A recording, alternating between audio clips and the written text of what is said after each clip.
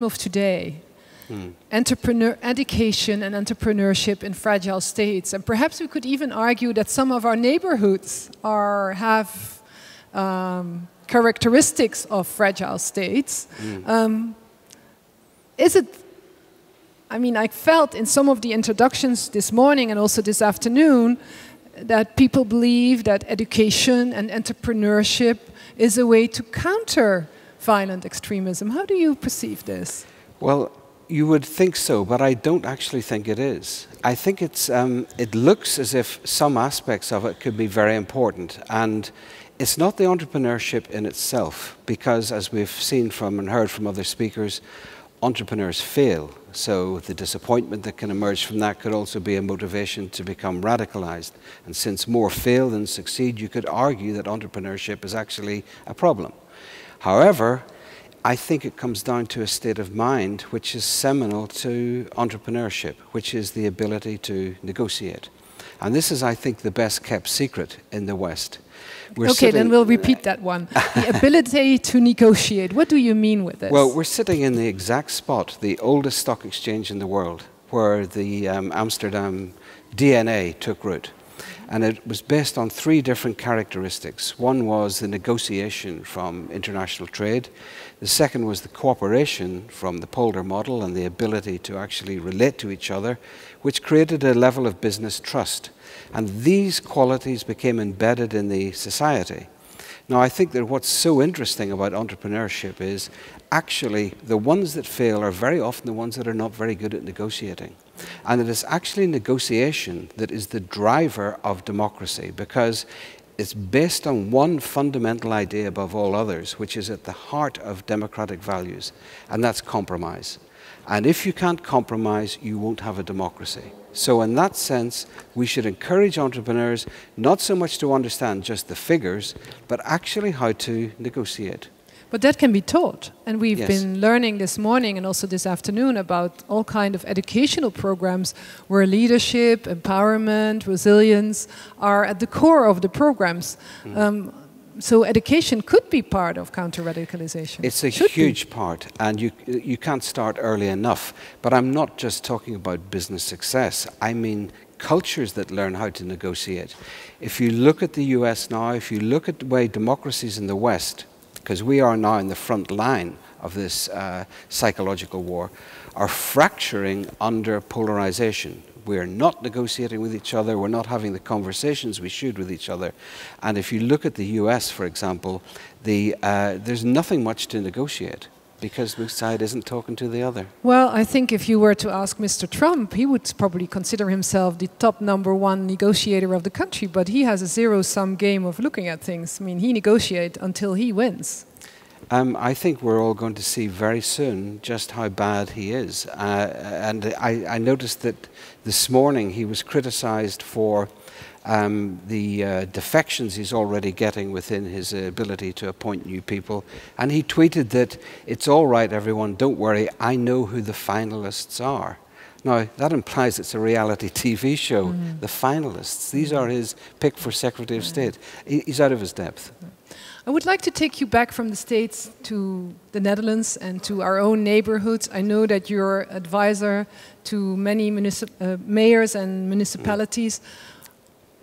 What can we learn in our own neighborhoods here in our own country from the experiences you have and have seen, your experiences in Ireland, in Baghdad, in your long life of, promoting negotiation as a way to move forward? I think the critical thing is preventing community radicalization. And to do that, we have to prevent polarization. And to do that, we have to hold the center. If the political center doesn't hold, and I don't mean the institutions, I mean the mindset that unites a people, we run the risk of polarization, and polarization very quickly starts to lead to radicalization. Well, now you have to explain that to me, because I do believe in the golden rule, sort of that you want what you want for yourself, want it for others as well. I mean, the golden rule in almost every religion, although sometimes with birthday presents I feel that somebody gave me a present they wanted and not wanted to give to me, but that's another discussion. So the road of the middle road, how do we maintain that? What do we need? Do we need here, NGOs, government officials, business people? How can we show leadership in this? I think the key thing is to promote the idea of equality of opportunity. Equality of opportunity. Yes, and I think the countries which have the greatest sense of equality have the most stable democracies, and they have the fewest problems with radicalization. And I think that there are all kinds of ways you can cut this. I mean, in Iraq, for example, there was a sectarian inequality. The financial one was not so important. In other countries, it's a financial inequality. In others, it's just pure and simply Islamophobia and xenophobia. Fear of the other, fear of outsiders. I think that we have to bite the bullet and realize the world is changing. And if we don't understand exactly what the core democratic values are, we still have to then fall back on, if you call it this, moral values of kindness and tolerance. Now, one of the ways to reach out to the middle is to, I have great difficulties with the term counter-narrative, because then you're still in a juxtaposition. But the other story, I think there are a lot of projects also, I feel, in your field, the storytelling projects, showing how things can be done in a different way. And we've heard great stories already today. Do you believe that that is a way to reach out to the middle, to tell the other story of, for example, entrepreneurs in northern Iraq, or the training schemes of Spark in Gaziantep, the stories we heard today? Yes, absolutely. It's all about communication, and it's all about communicating success, giving hope. One of the things that we're suffering from generally in the West is that hope is failing in relation to fear. These two polarities. Now you have to help me out here, and maybe some people in the audience as well. When I say this, and I put it on Twitter, I get, well, called names. I will not repeat them here, but naive is the nicest one. Yes, yes. Isn't that naive to say, let's call out for hope? I mean, well, I'm with you, don't take me wrong. No, I don't think we call out for hope. We think we have to create it without people necessarily knowing what's going on. Democracies function far better with hope than fear, that's for sure. I think that one of the interesting things is the way that uncertainty and nostalgia for a lost past is being manipulated today by populists in order to generate fear. This is their story. Make America great again. Well, make America great again implies that it's not great and that it was once before. Therefore, it's a nostalgic message, and it's also the message that Wilders is putting over here, and also Le Pen in France. Now, the interesting thing is, uncertainty has traditionally been exploited by political and religious leaders, but we don't actually need to resolve uncertainty through providing ideological solutions. This is what fundamentalism tries to do, and populism. They try to provide certainty in the place of uncertainty, and what happens is that it very quickly flips into too much certainty and intolerance. So what we need to do is to use constructive uncertainty through things like negotiation, where we take uncertainty as a given in the human condition, but try to use interaction, messaging with each other, communication, as a way to live it in a sense that it becomes tolerable and then positive. This morning I was listening to the BBC, and they had a whole item on fake news. And how over the past couple of months people were spreading fake news about the candidates in the US, but of course we have seen in the start of even genocides, how fake news about the other created big upheavals and atrocities.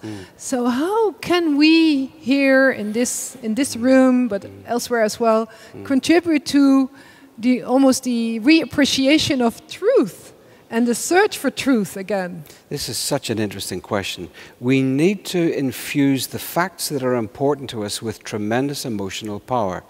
Okay, can you see that as again? This is a good. You say we need to infuse the facts that are important to us with tremendous emotional power.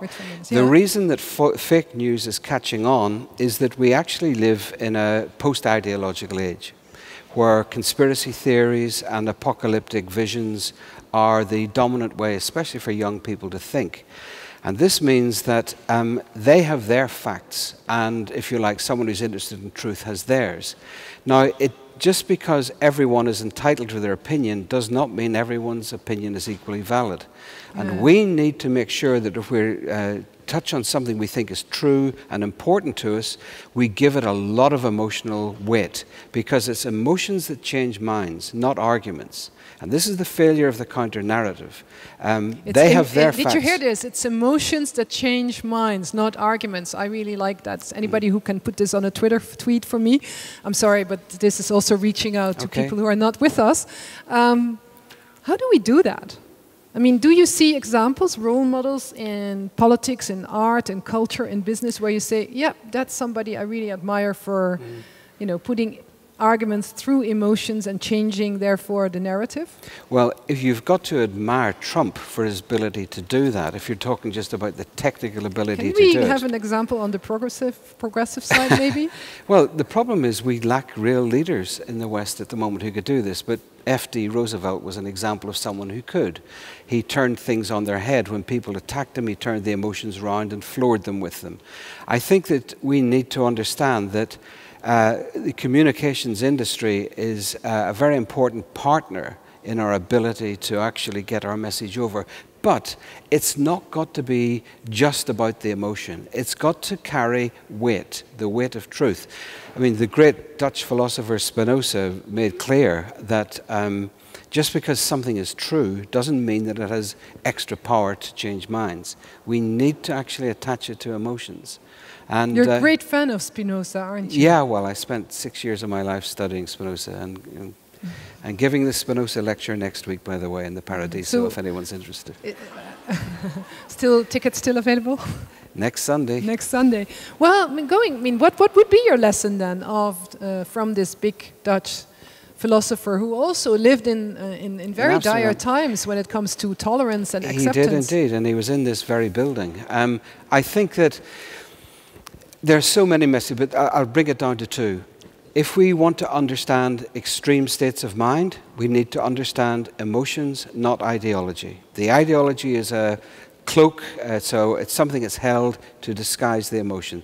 The second thing is we must work very hard to deal with uncertainty in terms of human interaction. One of the great things about entrepreneurship is it leads to increased interaction with a different range of people. So if we put that together with the concept and the skill of negotiation, we have a recipe for, I think, embedding true democratic values. And I'll finish with just this, on this point, that Amsterdam actually had the core of all the core democratic values long before the Netherlands became a democracy, simply because the everyday practices of business, cooperation and trust embedded tolerance, freedom and a court system that the people could trust. Go to whenever they needed adjudication, they could trust the judges to give them a fair hearing. Sitting on the throne, pleading for negotiations, curiosity, an open mind. Could I please have a warm applause for David Canning? Thank you very much. It was a great pleasure. Thank you very much. Thank you.